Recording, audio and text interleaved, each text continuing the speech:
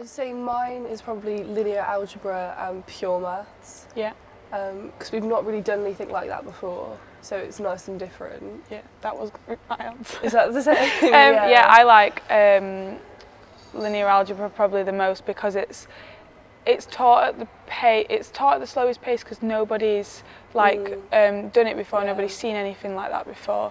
Whereas your calculus and vectors and calculus and applications, that was very similar to A level. So although I've seen it before, I just liked learning about something like quite different. Well, I didn't have coursework at college at all. But we've only had coursework in 2 of the modules, haven't they? And they've both been programming courseworks. Yeah. And I'd not done any programming at all.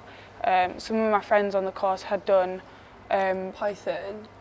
Yeah, and just like the general themes, like when you have to do for loops or while loops. I didn't know anything about that, but like some of my friends did. But I really enjoyed learning how to use MATLAB most, really. Okay.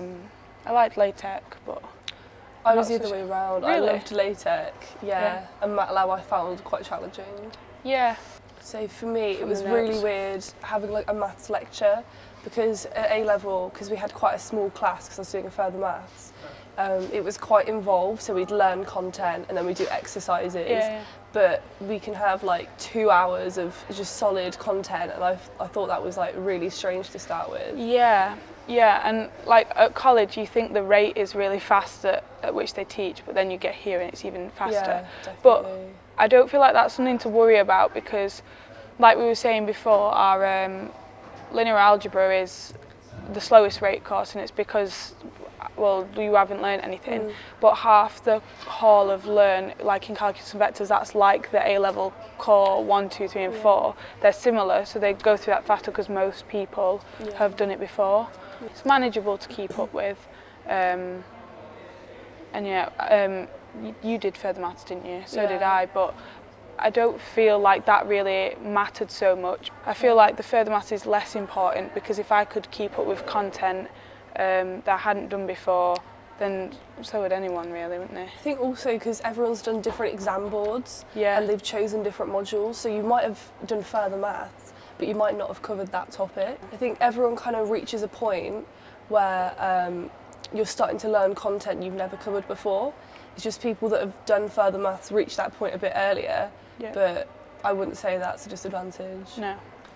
I'm interested in expanding on finance, but also keeping my options open a bit, so I'm probably going to do a bit of statistics, more pure modules because they're my favourite at the moment. So having a look at the second year modules that we have choice from, I'd like to do the financial maths module, and also I'm thinking about doing the Python module because I really liked learning MATLAB, I liked learning LaTeX. We're currently learning to use R. It's just something that I've really enjoyed, so I know Python's like used everywhere, so I think that will be quite useful in any career path that I take. So I'd say for me, I quite like that in the Alan Turing building, there's 2 study rooms. There's a quiet one, so absolutely silent if that's what you're interested in, and then there's a more sociable one that you use.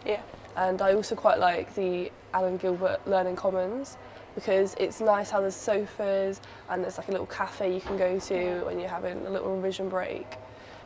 So my accommodation is not actually one that I applied for, but I ended up getting this one and I'm really happy with it because it's right on campus, so I can get anywhere on the university in 10 minutes. I haven't joined any societies, but I am part of my hall's JCR/RA, which stands for Junior Common Room.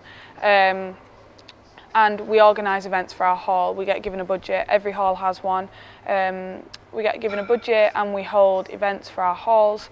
So that's been pretty much where my time's been taken up with outside of maths, and I've just really enjoyed that because it's been events planning. I'm the treasurer, so I have to manage the budget and how much we can spend per event, and we get quite a substantial budget, so it's not like we get like £150, like £300, we get like thousands of pounds, and that's been really fun. It's nothing like I've ever done before. we've just had our summer balls. Mm. Mine's coming up. Scarlett's just had hers, Yeah. and that's been really complicated but interesting to plan, because I know you're in your, do you call it an RA? Ours is an RA, Residents Association. I'm also the treasurer. And we've just had our spring ball, and I'd say sometimes it can be quite stressful planning it, like things going wrong last minute. Same. But it's really nice when it works and it pays off and everyone's had a good time. Yeah. I went to a CV workshop recently, so that could be for anything, such as getting like a summer job or an internship. For me, I'll probably use it just for a summer job to earn a bit of money before uni. And I haven't actually thought about what I want to do in the future yet, but I'd say there's still plenty of time. I went to the CV workshop as well, and it was so good. Like I learned so much. Like I thought my CV was very good because my college were really like on it about applying for uni, applying for apprenticeships and stuff like that. So I already had a complete CV, but I learned stuff about what I thought was good about my CV. I should be changing stuff that I should be condensing. They also gave so many careers links. It was unbelievable. So at the moment I've got interest in being an actuary. Lecturers here are so like willing to help. In that careers workshop, it was run by an actuarial science lecturer, and I got chatting to him about like my plans for the future and like what I'm wanting to apply for, and he was saying if I ever get an interview, if I just drop him an email, he'll help me through like planning for it and stuff like that. So and he also emailed me with I was asking about option modules for next year in year 2, and he gave me suggestions of things that may assist me in like later content that's relevant to being an actuary and stuff, because we can't actually take actuarial science modules, because that was something I asked. You have to do actuarial science, but he gave me alternatives I can do on my course that are similar. So.